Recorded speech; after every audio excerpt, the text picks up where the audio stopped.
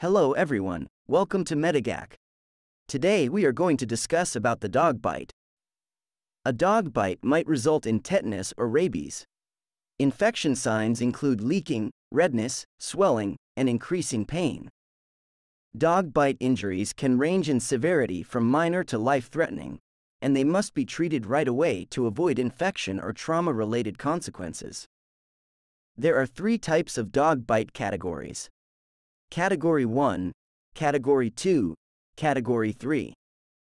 Now we will discuss, one by one, each categories. Let's start with Category 1. This is a Category 1 wound. In Category 1, the type of wound is about touching or feeding animals, licking on intact skin. For Category 1, the management is washing of exposed skin surfaces.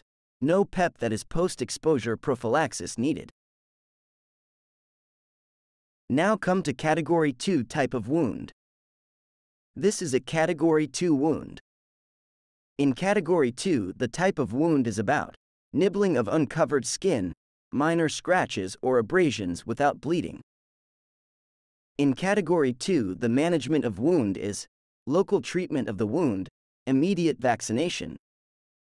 Now come to the last and most severe category, that is Category 3. This is Category 3 type of wound. In Category 3, the wound type is about single or multiple transdermal bites or scratches, licks on broken skin, contamination of mucous membrane with saliva from lick, contact with bats. Now come to management of Category 3 wound.